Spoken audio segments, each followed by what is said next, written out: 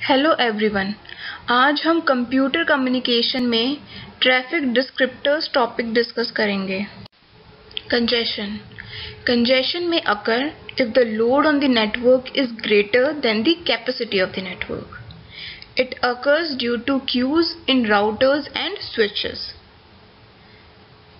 अगर किसी नेटवर्क पे उसकी कैपेसिटी से ज़्यादा लोड हो तो उसे कंजेशन कहते हैं। तो कंजेशन में load is greater than the capacity of the network. Next, congestion control. In this we try to avoid traffic congestion. Congestion control में हम कोशिश करते हैं कि ट्रैफिक कंजेशन ना हो। इसके बहुत सारे मेथड्स होते हैं जो कि हम नेक्स्ट वीडियो में देखेंगे। Traffic descriptors. Traffic descriptor are qualitative values that represent a data flow. Traffic descriptor represent करता है data flow को, मतलब data rate with respect to time. इसमें first है average data rate. The average data rate is the number of bits sent during a period of time divided by the number of seconds in that period.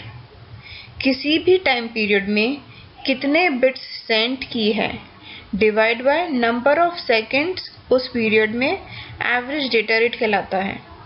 Average data rate is amount of data divide by time in that period. Second, peak data rate. The peak data rate defines the maximum data rate of the traffic. ये represent करता है traffic के maximum data rate को, जैसा कि diagram में देख सकते हैं। Third is maximum burst size. The maximum burst size normally refers to the maximum length of time the traffic is generated at the peak rate. इस डायग्राम में पीक डेटा रेट पे जितने मैक्सिमम टाइम के लिए traffic generate होता है उसे maximum burst size कहते हैं।